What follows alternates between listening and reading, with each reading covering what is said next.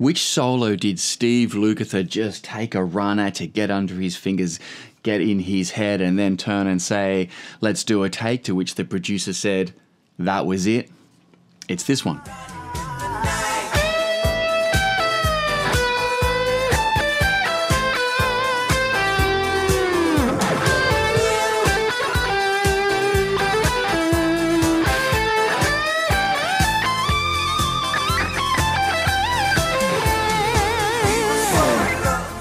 Yet another Steve Lukather solo today, and we're doing it on this guy. Look at this.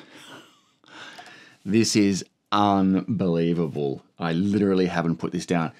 It is not mine. I'm borrowing it off a new friend, and it's pretty amazing. We're going to do a video on it later. Oh, to be a fly on the wall. Those days in the studio, the golden age of sort of 80s, 70s, and 80s. They just don't do it like that anymore, which is such a shame.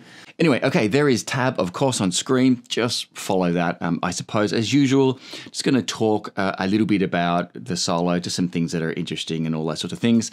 Starting with tone. All right, tone bridge pickup, humbucker is good. Nice overdriven sound. Doesn't sound super wet, this one. I've got a lot of delay on there. It's just sort of a go-to sound I've got, and I didn't take the delay off because I like it. That kind of stuff is often buried in the mix anyway.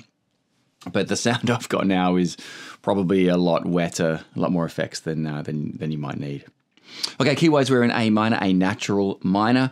The solo section is really off a sort of an A minor, and then a bit of a G and an F major in as well. So it's A natural minor. Lots of bends, some whammy bar, and just Steve Lukather isms, you know. So starting with that fantastic bend there. Okay, so you're in that 12th position. You're bending that D up to an E.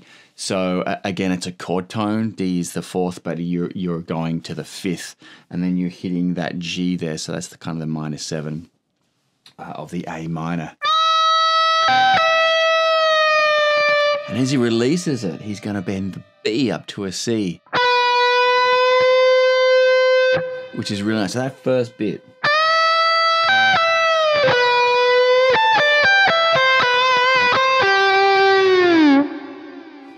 That phrasing alone is so great there. So again, as he releases that bend, you have to come down to the G string to go up a semitone, and then you're going to go up to the A on the high E. Again, just watch the fingers closely there.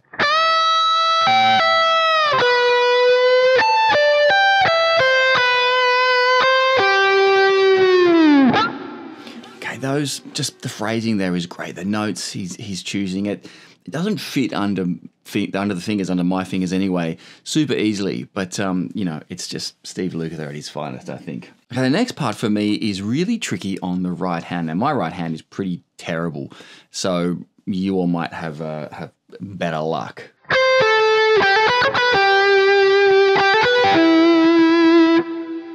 Okay, that part there. So he's coming from the C down to the E, really common.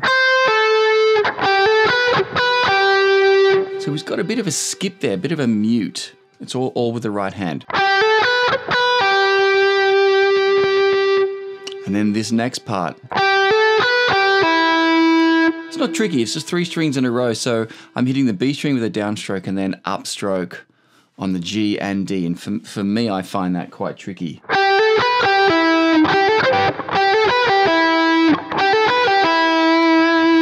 Okay, really nice then. He's come down an E minor triad. So again, obviously it's all in A minor, but it's interesting to see where he hits chord tones, where he brings in a triad and those sorts of things. Okay, the next bit is really moving up to the high frets.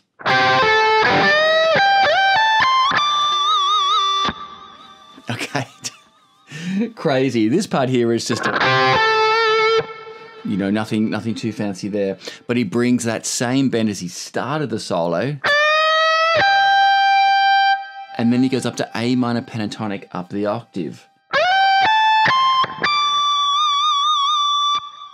Okay, now I put my fingers in a funny looking shape there, I suppose. It's just to mute the string. You could do with your pinky as well. Whatever's kind of more comfortable. Then we've got a full step bend from the 22nd fret. We're going to come down A minor pentatonic.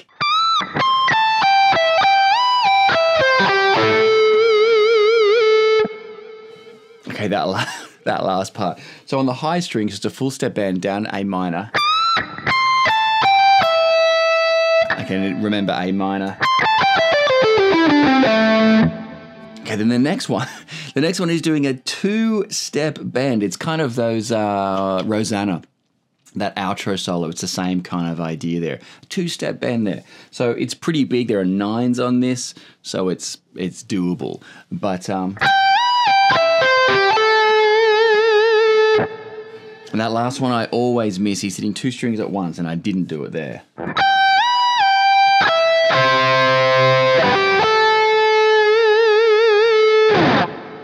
Okay, Running with the Night, that solo Steve Lukather, full of phrasing that he does so well. It's another one of those 80s solos that's just magical and worth the time to learn. A passing thought. When I was listening to it again, I thought, oh, yeah, okay, that's not so fast. It's not sort of super shreddy, but it's not easy. I had to practice it. It's, you know, he's so great, the talent that guy's got. Anyway, Running with the Night, good luck. See you next time.